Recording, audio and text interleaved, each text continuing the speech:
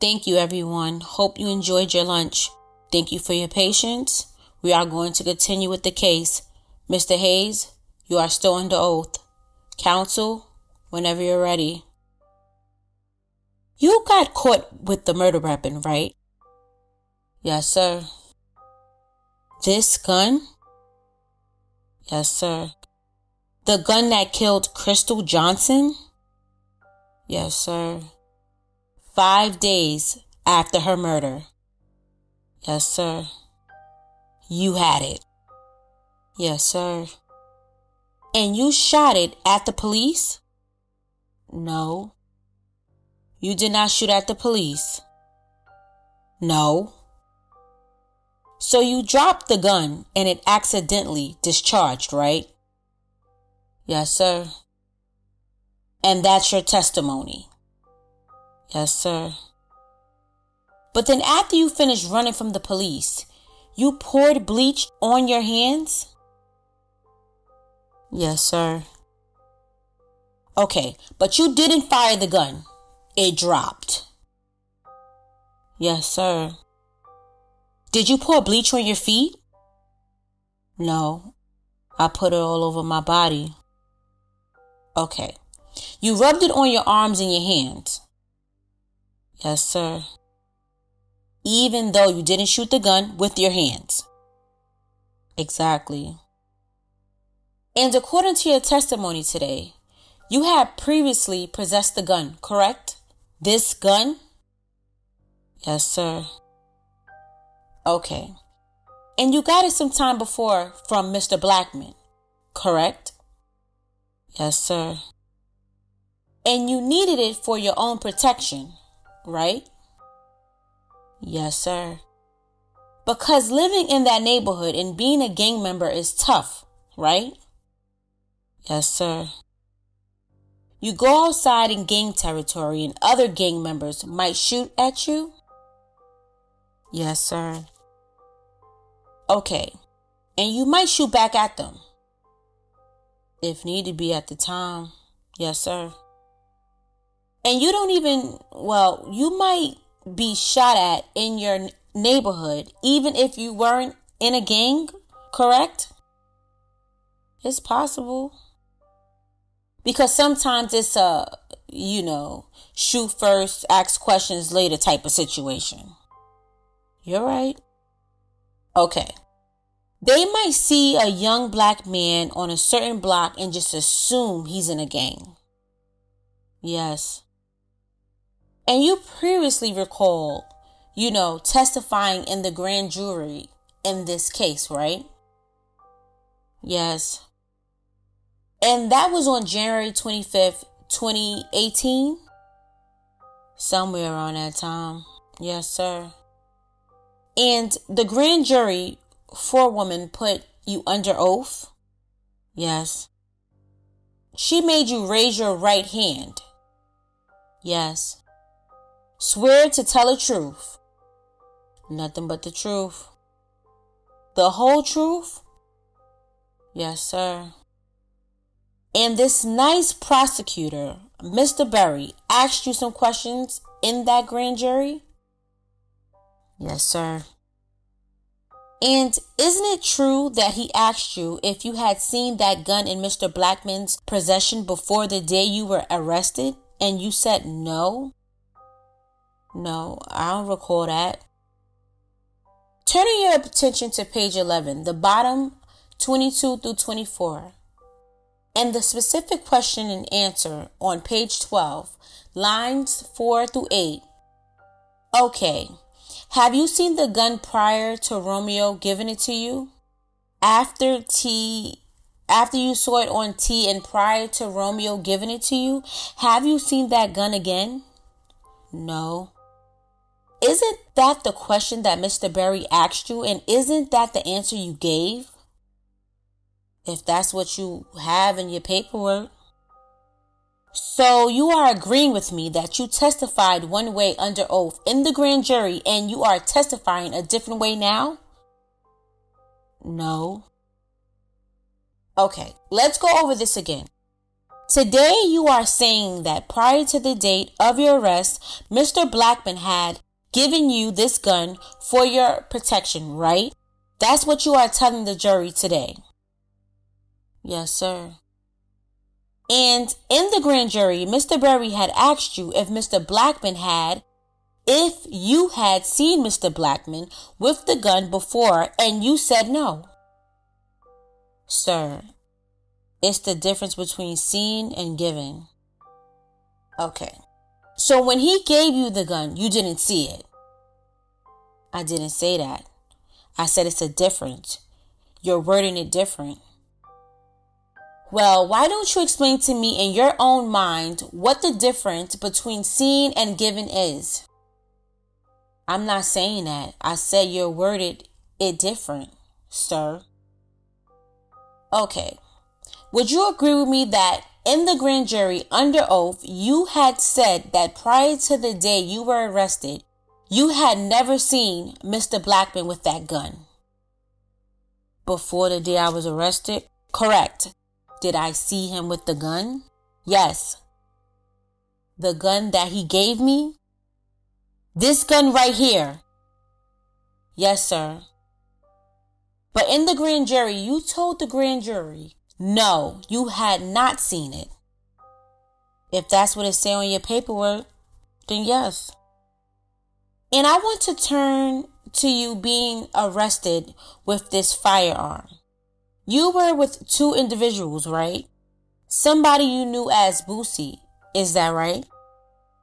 Yes, sir. And Mr. Blackman, correct? Yes, sir. And you saw the police lights come on? Yes, sir. And you were afraid they were going to stop you, correct? Yes, sir. So you guys start to run. Yes, sir. And as you're running, Mr. Blackman tosses you the gun, correct? We stopped and he gave me the gun and I ran. Mr. Blackman had a parole warrant, so I thought it was in my best interest when my friend needs help to give.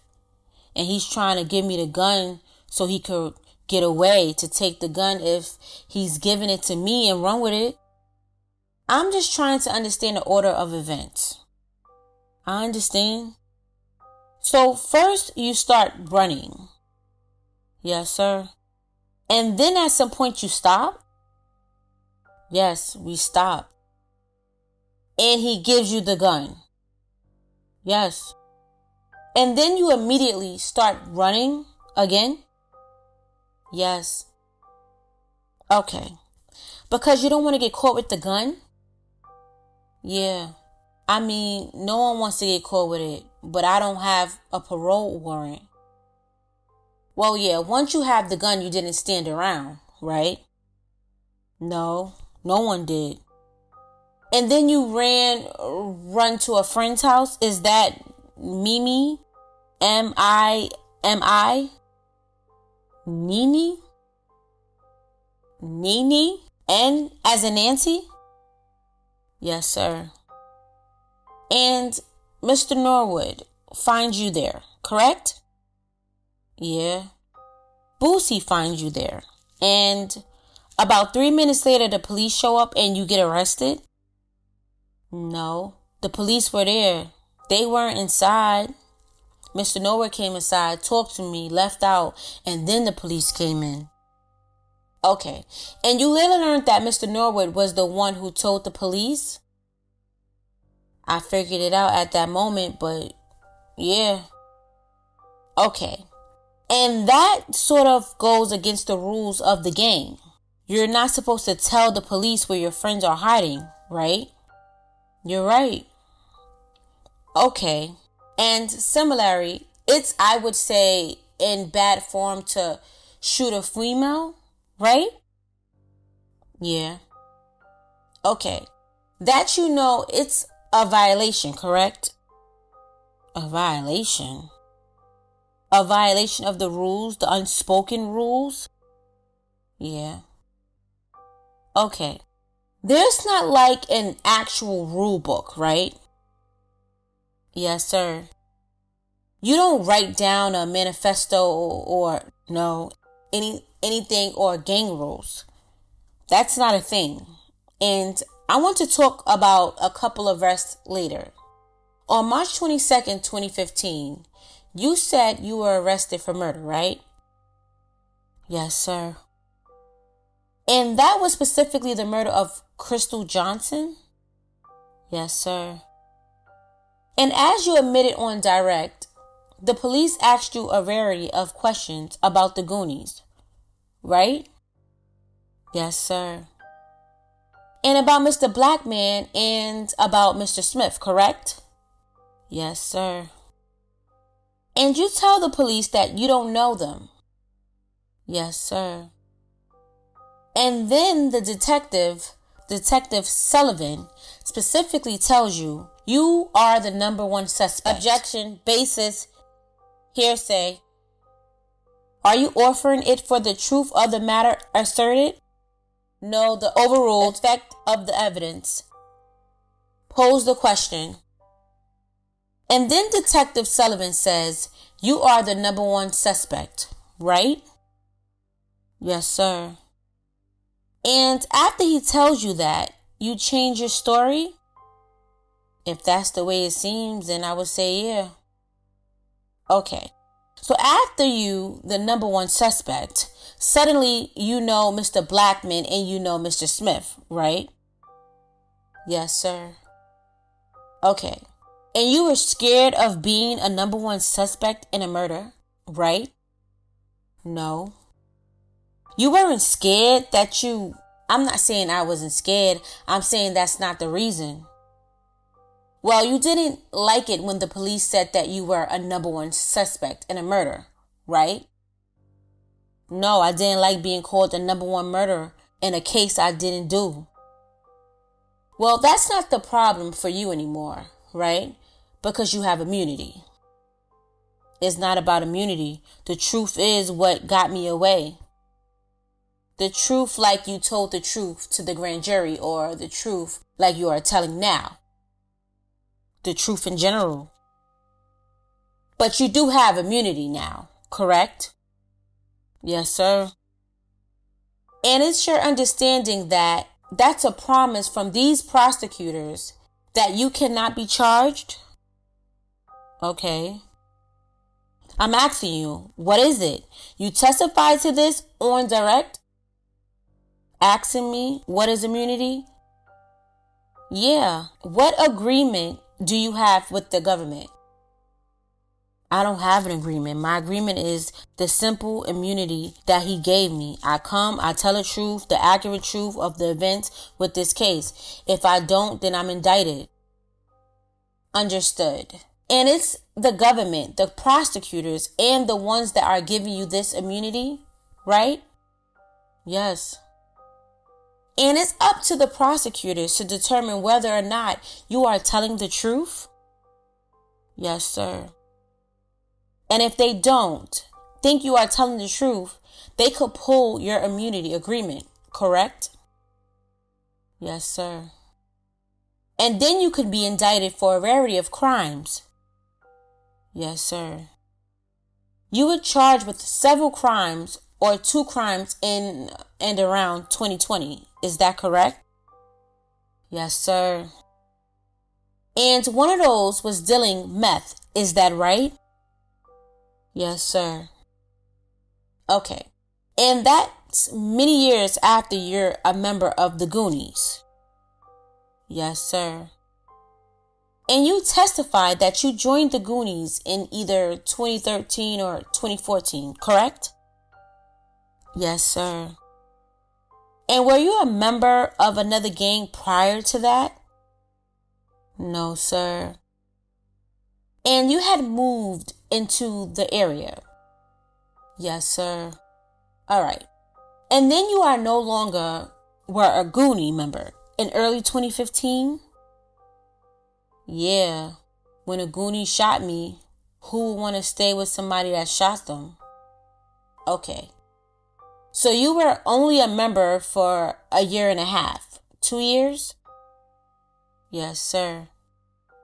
And you joined the gang because the You were what, 15 or 16? Yeah, somewhere around that age. And it's a rough neighborhood, right? Yes, sir. There is a bunch of small gangs. Yes, sir. And you felt like you needed protection, right? I guess you could say that. I didn't look at it as protection. I looked at it as we were all cool people and we all hung out together, so I was blessed. And what the Goonies did a lot was shoot at the opposition, right? The ops. Yes, sir. Okay. And all the other gangs did the same. They shot at, back. Yeah. There's no economic motive behind shooting at other people, is there? No. It was just part of what you did. That's just what you do in the area when you are into it with people. It's called war. I think you called it a mission, right? At a point in time, it was a mission. A mission is a specific hit, a specific war, like, you know? So you were out to get them, and they were out to get you, right? Yes. I think you testified about the various roles people had in the gang. Is that right? Yes, sir. And so Boosie was a shooter. Yes. Lala was a shooter. Yes. Little A was a shooter. Yes. Tuka was a shooter. Yes. Was a shooter. Yes. After little A, what did you say? Tuka. You were a shooter? Yes. Millie was a shooter? Yes. Ray Ray was a shooter. Who? Ray Ray? I never said that name. So who is that? That's fine. We will take it that you don't know who that person is. Ray Parks, have you heard that name? I've heard that name. I'm asking you, when did I say? Hang on a second. Counsel, pose a question. Okay. You never heard the name Ray Ray before. I've heard the name. Okay, and have you met a person named Ray Parks? I met him once at school. So it's fair to say that you don't necessarily know every member of the Goonies, right? That's fair. And I think you testified on direct that you had only met Smith a few times, correct? No. That's not what you said? I didn't say I met a few times. I said we hung together a few times. It's a different. You only hung together a few times. Yes, sir. So it's fair to say that you don't have close relationships with every member of the Goonie Gang, right? No. And you know, it seems like the roles are primarily, a lot of the people are shooters, right? Yes, sir. Okay. And a few people steal cars? Yes, sir. To use in shootings mostly? Yes, sir. Okay. And the people that steal the cars seems to also be shooters? Yes, sir. And the one time you stole a car, you got paid for it, correct? Yes, sir. $40? Yes, sir. You didn't do it for the gang. You did it because you got paid. Yes, sir. And when you were a member of this gang, you lived with your grandmother. Is that correct? Is that right? I live with my brother. Your brother. But my grandmother also had a place for me to stay too. And you know that's the same for a lot of these Goonie members, right? Like Mr. Blackman lived with his mom. Yes. And I think Mr. Smith lived with his grandmother. Yes. But Alvin Vaughn, G-Boy, he had his own place, right? Yes, sir. And he had his own car, right? Yes, sir. What car did he drive? I never seen Alvin Vaughn in a car driving. Well, did you know him to own a car? I would say he probably did own a car. He would get around if he needed to move. Okay, but I have never seen him drive a car. And you had purchased weed from him on a few occasions, correct? Yes, sir. Okay. And you know, he seemed to be the only person around with weed, right? Yeah, a lot of it. So Alvin Vaughn was the weed guy, right? That's the weed man. Yes, sir. And he will sell weed, or he would give out weed to sell, right? Yes, sir. And he would keep the proceeds, correct? Yes, sir. So there is no real structure to the Goonies, right? It's a lot of shooters, correct? Do you understand the question? I don't. Could you elaborate? Rephrase the question. You didn't report to anybody as part of this gang, right? You didn't have a boss. A boss? Yeah. No. There was nobody in like middle management above you or anything like that. It's not a job. Yeah, okay. And there was no set of written rules to follow, right? I'm pretty sure it's just rules to the streets type of thing. Just general rules to the streets? Yes, sir.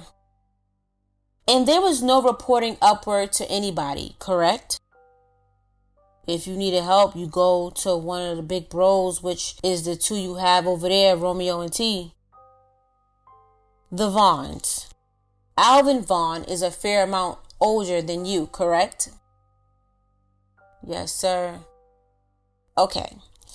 And he was the one who started Goonie Boss. Isn't that true? I didn't say that. You don't know an individual named Thomas Turnage, do you? No, sir. And Romeo doesn't talk very much, does he? To who? To you? Not recently, no. Well, back in 2014, he's not the type of person that confide in you. Do you understand the question? Yes, sir. Answer the question. Romeo would hang around me, yeah. Hang around you, but he's not talking to you about his exploits at all, is he? About his what? Activities? Criminal activities. Yeah. Well, yeah, he did talk about it, or yeah, he did not. Yes, he did. Oh. You recall being interviewed by Detective Sullivan on March 22nd, 2015, correct? I remember the interview. It was at a police station, correct? Yeah. It's after I was shot and they came and picked me up. After you were... Hang on a second. Yes, sir. Hang on a second. The court reporter has to take everything down. So wait until his question is done and then you can answer. And then, of course, counsel, wait for the answer before you pose a question. Go ahead, pose a question. And after you... So during this interview... You originally tell officers that you don't know who Romeo and T are, correct? Yes, sir. And then they call you the number one suspect and you, I'm sorry. And then you change your story, right? Sir, they told me I was the number one suspect from the beginning. I came in there charged with murder. So if anyone else was a suspect, they would have been there with me. I knew what they were calling me when I got to the station. Well, they specifically used the words to you, you were the number one suspect, correct? Sir, I was told that when I was picked up from the house. I knew that already. Okay, and even after you've told them that you know Romeo and T, they asked you if Mr. Blackman talks about his criminal activities, and you tell them no, he's the quiet type? Yes, sir. And in fact, you are not scared of Mr. Blackman, are you? No, sir. Can I have a moment, Your Honor? Yes. No further questions, Your Honor.